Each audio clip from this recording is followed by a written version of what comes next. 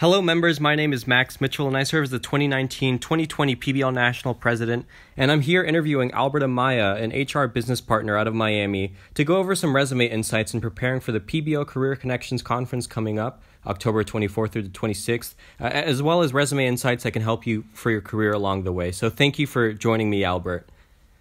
Yes, Max, thank you for having me. So first things first, we have to know who you are, right? So can you just give us a little bit of an introduction on who you are, your involvement in the organization, and where you are now? Sure, definitely. So as Max said, my name is Albert Amaya. Actually entering my 10th year as a member of FBLA PBL. During my time as a member, I served as the state and national officer, currently serving as the professional division state president for Florida FBLA PBL. As Max said, currently I'm an HR business partner, and in my role, my job is to provide full cycle HR support, which includes organizational effectiveness, performance management, talent development, employee engagement, and a little bit about what we're actually going to be talking today, which is talent acquisition, aka known as recruiting. Awesome. Thank you for sharing that. And it's awesome to see how long you've been a part of this organization and how I'm sure helpful it's been in your whole career process. So it's always exciting to see that. Definitely. One thing that, just to jump right in, what are some common mistakes you see? You mentioned that you're in the talent acquisition field. What are some common mistakes that you see across, resumes and the recruiting process in general that you see candidates make all the time? Yeah, that's a great question, Max. And so typically, I do see a lot of common mistakes, but those that I see more often include typos and grammatical errors. So your resume needs to be grammatically perfect. Resumes with grammatical errors tend to give a conclusion to any organization that you either just don't care about, the job that you're applying for, or sometimes that you can't write. So, my advice there is to make sure that your resume is error-free, typo-free, and grammatically free. Another mistake that I see often is incorrect contact information. There's been several times where I have reached out to some candidates and I get failed delivery message via email because they typed their email address wrong on their resume. And these, resumes tend to be very strong, and some candidates that are probably the most strong for the role that I'm hiring for. So my advice there is to make sure that you are always double, triple checking your resume and running it by others to make sure you have the correct contact information. Another mistake that I see is going on for too long or cutting your resume short. There's really no rule for how long a resume should be. However, that doesn't mean that you should be sending out 5-page resumes. In my opinion, 1 to 2 page resume is perfect. On the other hand, I have seen some people who have cut their resume short, meaning that they are removing a lot of what I would call the meat of the resume just to make sure that they meet the 1-page standard. So I would, say don't create 5-page resumes, but at the same time, make sure that you're including all the necessary information to share with any recruiter or organization that you're applying for. And then my final mistake that I want to share that I see a lot is resumes with no relevancy to the job that individuals are applying for. I would always make sure that you have some experience for what you're applying for, or at least taking some courses or going to school for the role or field that you're applying for. Just to give you an example, I, as an HR business partner, someone in the HR field, am not going to go to apply for a CFO role, knowing that I have no experience in finance or accounting. So those are just a few of the common mistakes that I see from time to time in my role as an HR business partner. Awesome. Thank you for sharing all that information. And we can go ahead and put this to practice. I have some resumes for you to look at, and we'll start with the first one. This is just a general resume, just a general professional resume that someone would submit. Can you go through with me what are some good things about this resume, but we're probably going to spend a lot of time on what this resume could improve on. So can you just share with me some things that stand out to you right away? Yes, absolutely. So just, looking at it off the bat, Max, I'll tell you that I could probably be here for a good while pointing out some things that are bad on this resume, but just a few to point out. immediately I'm not seeing that the objective is necessarily what it should be. And I'm seeing some grammatical errors as well. So it says a want a good job to pay that pays a lot of money.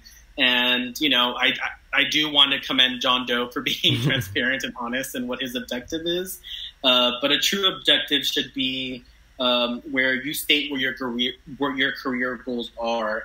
It's a desired outcome of what you are looking to achieve by getting a specific role.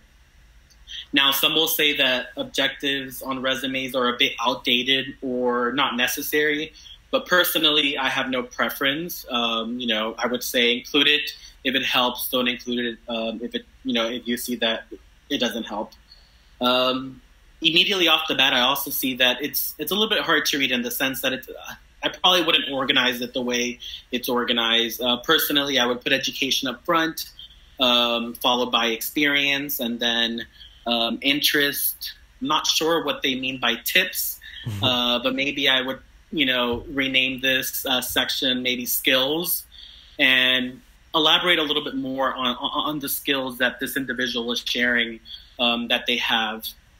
Now, one of the things that I do like is when you look at their experience, it's very easy to pick out, the time that they've been in the role, the actual role itself, and the company that they worked for. That's something that as a recruiter, our recruiting team spends no more than, I'm going to say, 30 seconds looking at a resume to make sure the person has the skills that are needed for the role that they're hiring for. So for here directly, I see that this person has, sales experience. And if I'm hiring for a sales role, then I'm definitely going to be looking directly at what their experience is. So those are just a few of the things that I would say are good and bad about this resume. Sure, those are some really important points. The grammatical error within the objective, maybe kind of better utilizing the tip space and turning it into skills and things like that. So thank you for sharing that. Sure. So the next resume hopefully is a little bit better. It's an academic resume, for example, for a student who hasn't really been in the workforce and maybe they're still in school. So this is an example that I pulled from Florida State University's Career Center. So could you go through with me, again, the good parts, the not so good parts, and how can this resume be improved? Sure, absolutely. Starting off the bat, Max, I do want to say that I found myself, writing academic resumes because I didn't have the necessary job experience. And my advice for those who don't have the professional experience out in the workforce, but do have a really good academic background is don't be afraid. There's a lot of things that come out of you being involved or taking your academics seriously. So in this case, Max, one of the things that I like is the organization of the resume. So as I mentioned before, the way that I typically like to lay out my resume is by starting off with education. Straight off the bat, I see that this individual has a master's degree and a bachelor's degree, which is something that, I like to see, especially in the field that they're applying for. So it looks like this person is looking for a role in accounting or tax, right?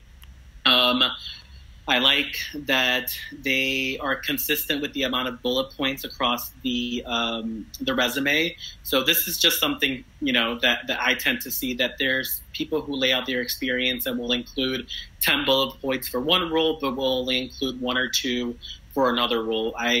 My suggestion there is to make sure that you're consistent with the amount of bullet points that you're going to include for each role, and also make sure that you're elaborating and being specific with the things you've done in each role.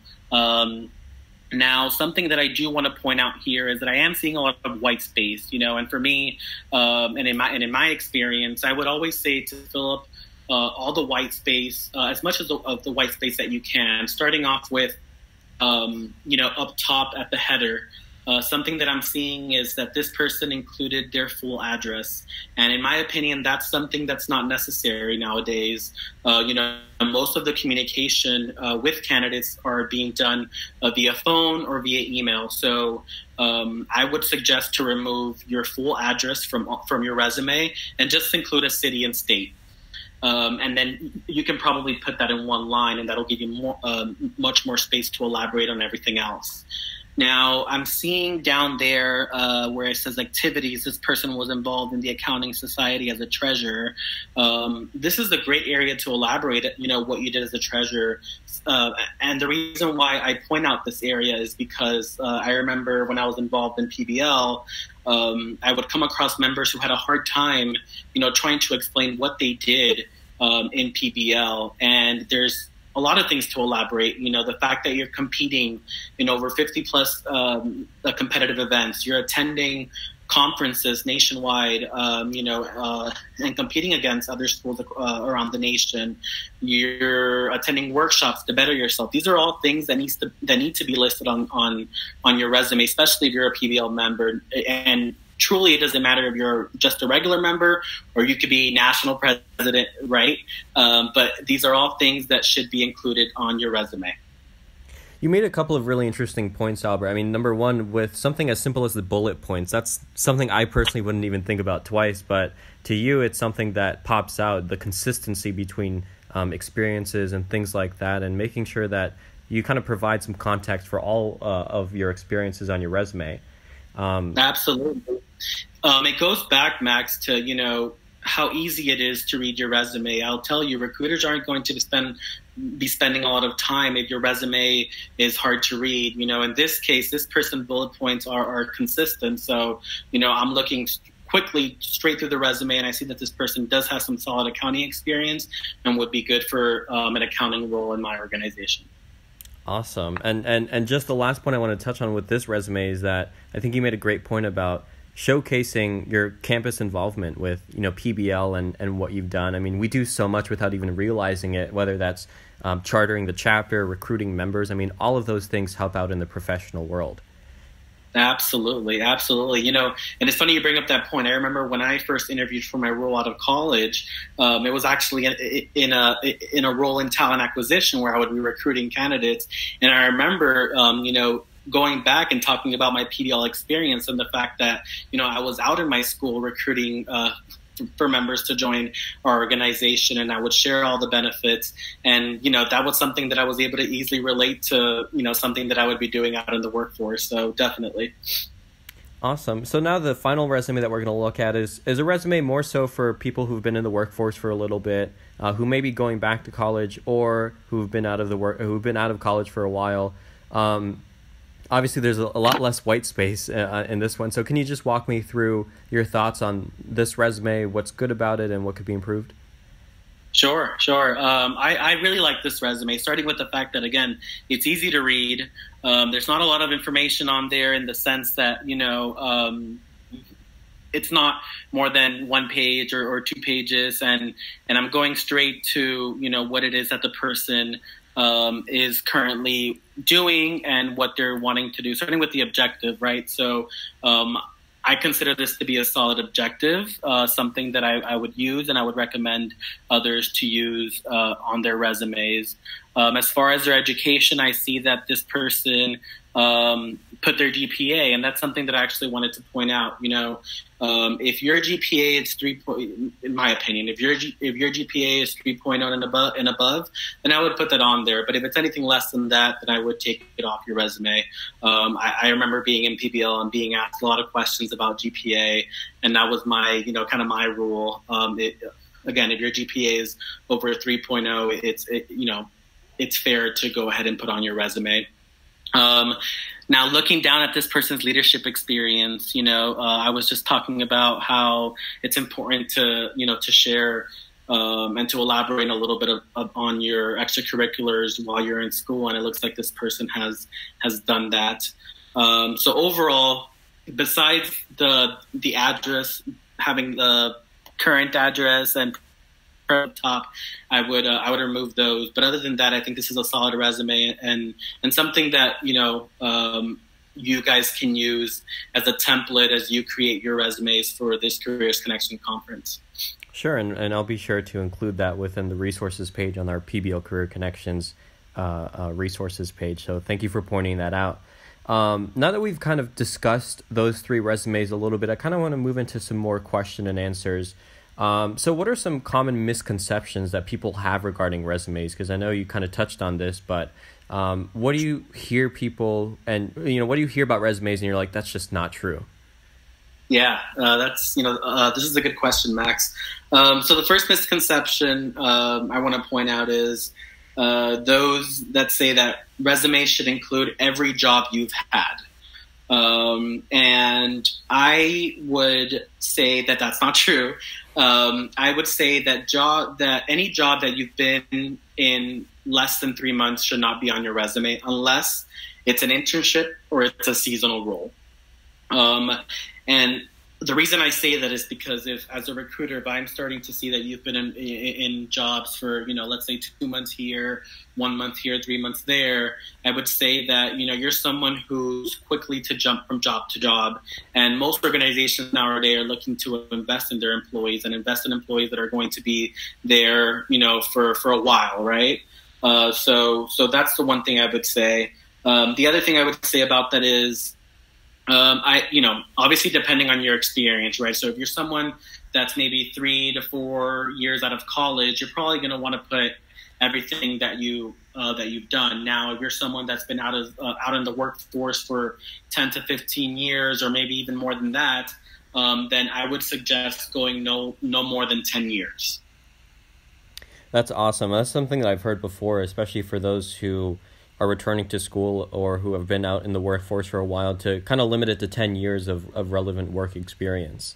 Yeah, no, definitely. Another one that I've heard, Max, is color on a resume. So I remember I still get a lot of questions around whether color on resumes is acceptable. And it really depends. I would say that creative resumes with colors are typically more for those candidates that are applying for creative/marketing roles, right? So just to give you an example, I typically see colorful resumes when it comes to those applying for graphic designer type roles, right? Because they want to showcase their creative side and what they're able to do. But if you're applying for, let's say accounting, finance, general management, even retail, I would stick to, to very little color. Just some examples that I would give is maybe using a navy blue for your name just to make it stand out, or using a green to showcase a graph, right? But that's as far as what I would do with color. That's an important tip, because sometimes it's easy to just find a template that looks really nice, but then not realizing whether or not it's appropriate for the position. So thank you for sharing that. Absolutely. So what tips would you give to students for their resume, and how would that change for older students returning after a career? And I think we've already touched on this a little bit, but are there other things that you think are important to distinguish between a student resume and a professional resume? Sure. One of the things I would say, Max, is, your resume can take you, far. However, really, when it comes down to nailing, getting that job or doing well in the interview is how you come across, right? When you're in front of a recruiter or when you're in front of a hiring manager. So my tips are not so much about resume. It's more about what to do with your resume now that you have it perfected, right? And, one of my tips is to be bold. Put yourself out there, but don't come off as desperate. I have seen candidates that come off as desperate. Remember that you are a talent, and that you are that recruiting itself is a two-way street. So while organizations are interviewing you, you need to do your job and interview the organization to make sure it's a right fit. Because the last thing you want to do is, be at a place where you're not happy, where you're working long hours just because you didn't, research or ask the right questions during the interview process. So that would be, one of my tips.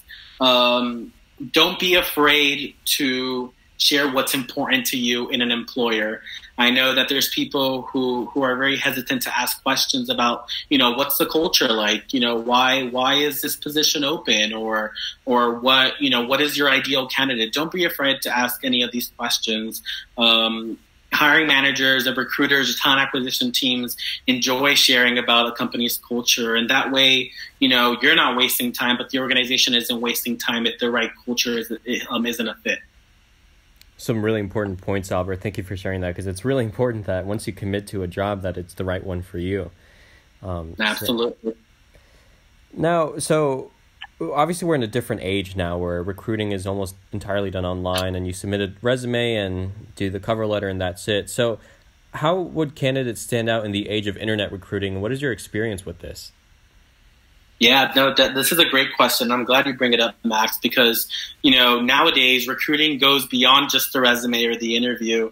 So when it comes to internet recruiting, my first thing that I would share to any member today is, if you're not on LinkedIn, get on it today, right? And it goes beyond just creating a profile. It goes, as far as being active,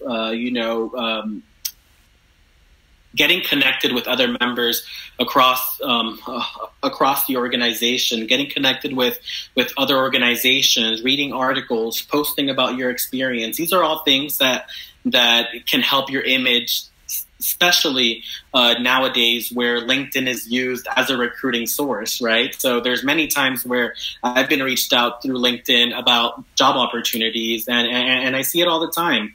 So that would be my, first advice when it comes to standing out in today's age of internet recruiting. The next thing is, I'm not sure if you or members have noticed, but a lot of companies nowadays are on social media. So they're on Instagram, they're on Facebook, they're promoting their organization out there.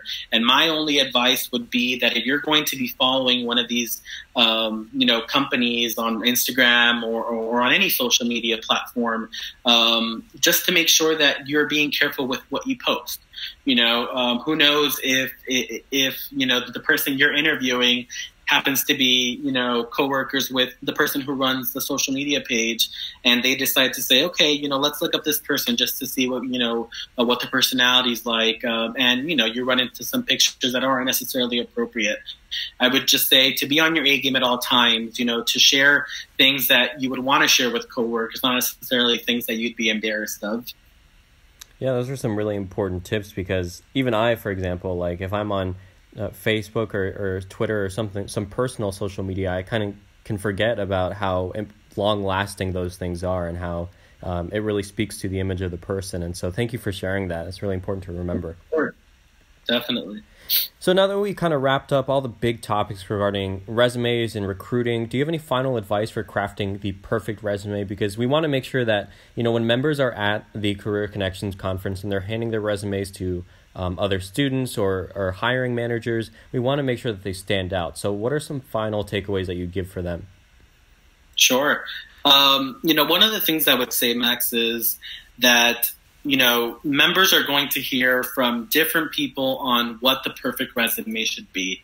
And, my advice to members out there wanting to craft that perfect resume is that, it's going to be a lot of trial and error, right? So you may try a resume one way and you see that you may not be getting a lot of hits. Okay, so that means that it's time to change it, right? So I would say that your resume should always be evolving with what's trending nowadays on what should be on a resume. So being informed of what recruiters and talent acquisition teams and organizations are looking for is going to be important.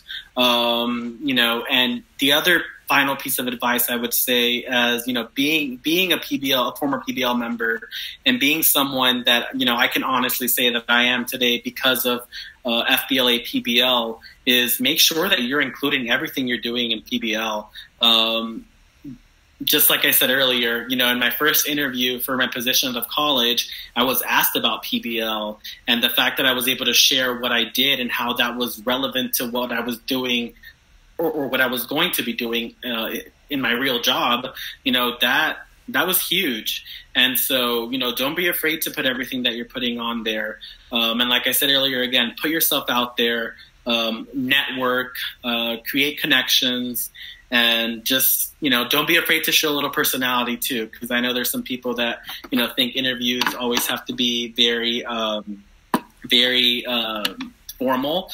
Sometimes, showing personality can go a long way and can even, get you as far as being looked at over someone that's, very skilled in a type of role that you're applying for.